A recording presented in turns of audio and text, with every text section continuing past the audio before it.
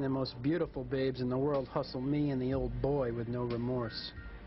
They obviously all want his money and want to throw me off their trail. If I find out who inherits the most money, I think I'll find the killer. Oh. Hello. I didn't know anyone was in here. Well, there is.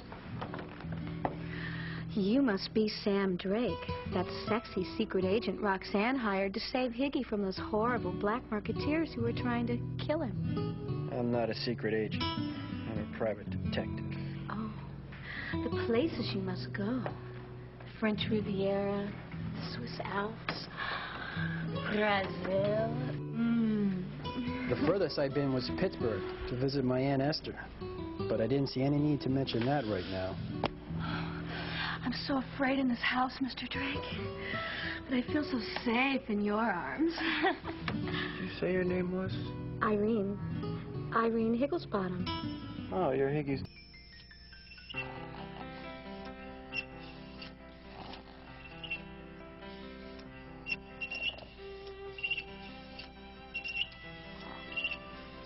Christ, Junior, would you sit down?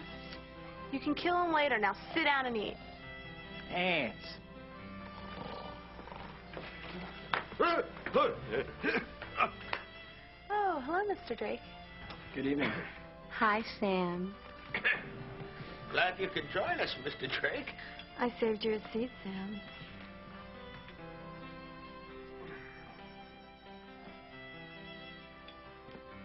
Can I have some juice? Sure. There you go.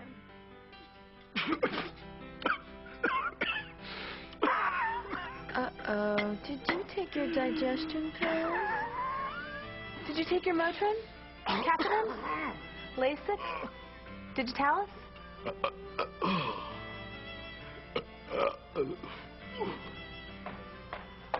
Here we go. Oh, good.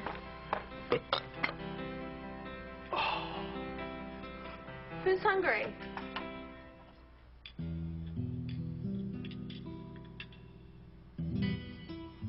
Annie, would you pass the rolls? This is for Higgy.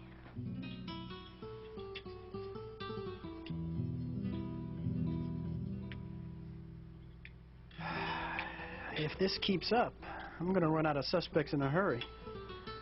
Actually, they all seem like pretty friendly people. Well, most of them. Hi, we didn't formally meet. Sam Drake? I'm Junior. Fine boy you got there, Higgy. Oh, that's not my son. All right. He's my son. Probably. And you have a delightful daughter. Well, I'm damn sure I don't have a daughter. That's Junior's wife. Remember what I said about pretty friendly people? I take it back. Piranhas show more affection than this bunch. So I've got a little announcement to make.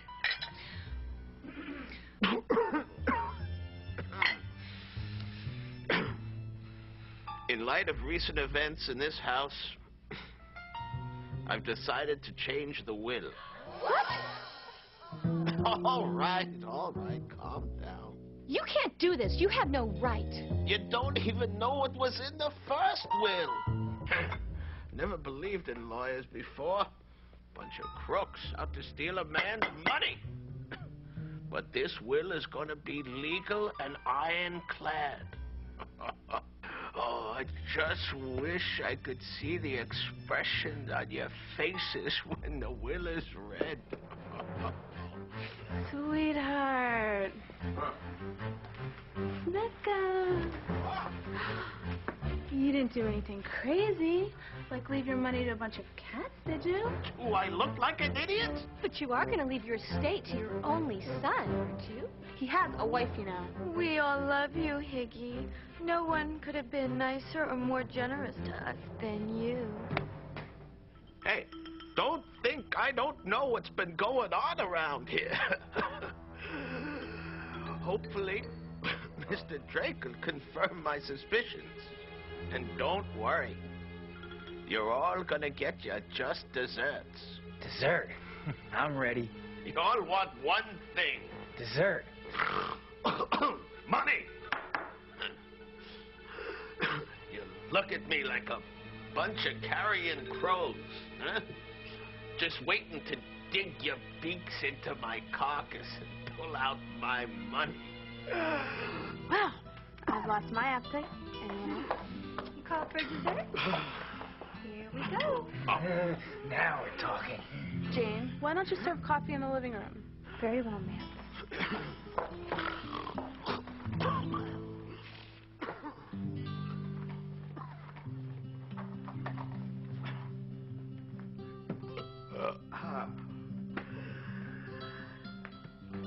When is he gonna go? When do I get my cut? That's what you're saying. Maybe somebody in this house wants to rush it along, huh? Nonsense. Well, then who's been shooting at me? The Russians. South Africans? The Canadians? Wolf feathers.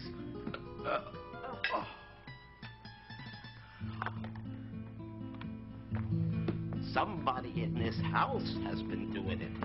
Yeah. So I hopefully Mr. Drake can put a stop to it, right? Right? Right.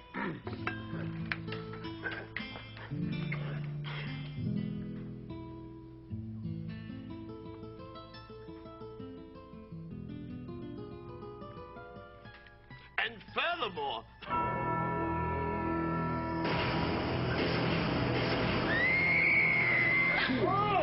Higgy! Higgy!